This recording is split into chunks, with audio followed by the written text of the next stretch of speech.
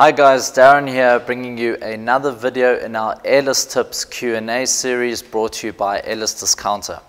Today I want to talk about how do you select the right spray tip for the desired spray fan width. Now, what two problems might arise? Well, if you're spraying something like trimmings that is very narrow, you'll want to choose a spray tip that delivers a narrow fan width. If your fan width is too wide, you're going to be wasting a lot of material on either side of the trimmings. Also, if you have quite a large project, you want to spray a large surface.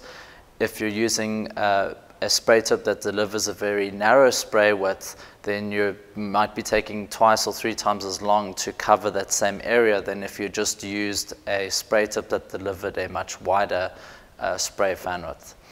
So that being said, how do you know what is the width that the spray tip is going to deliver?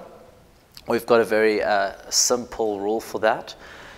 If we are working, for example, with a spray tip, a 215, which is giving you a spray angle of 20 degrees, you would simply take the first number, in this case we have 2, and for those of you working in inches, you would times that number by 2. So in this case, we would take the 2, times it by 2, and you would get 4 inches. It's for those in America.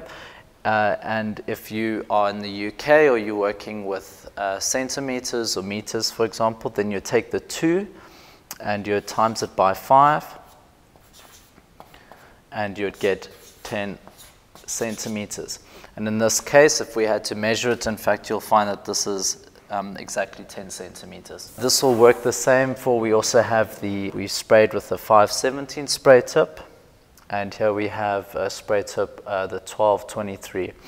And by using this easy rule of just taking the first number here, we take the 5, and with the 1223, make sure you take the first 2 digits there, and if by using the rule, the times 2 rule, the times 5 rule, you'll be able to get the desired spray fan width that you're looking for.